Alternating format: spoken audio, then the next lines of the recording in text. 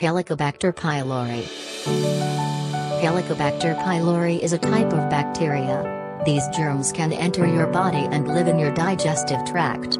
After many years, they can cause sores, cold ulcers, in the lining of your stomach or the upper part of your small intestine.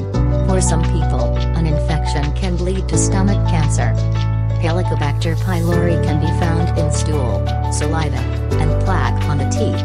Helicobacter pylori can be transmitted from person to person, especially if people who are infected do not thoroughly wash their hands after a bowel movement, because people may also spread the bacteria through kissing or other close contact. Infections tend to cluster in families and among people who live in nursing homes and other supervised facilities. Most people with H. pylori infection will never have any signs or symptoms.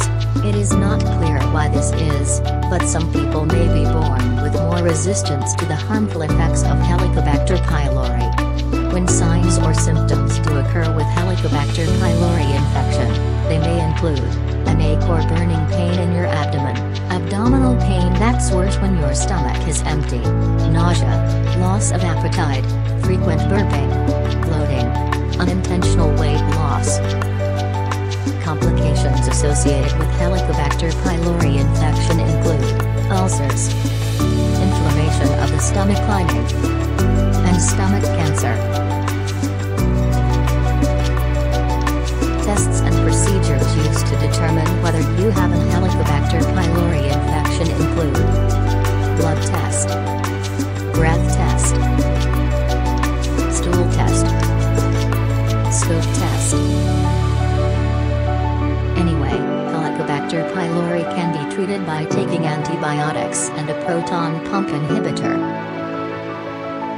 After treatment, retake tests to confirm eradication of Helicobacter pylori infection. Thanks for watching. Follow us for next video about stomach cancer.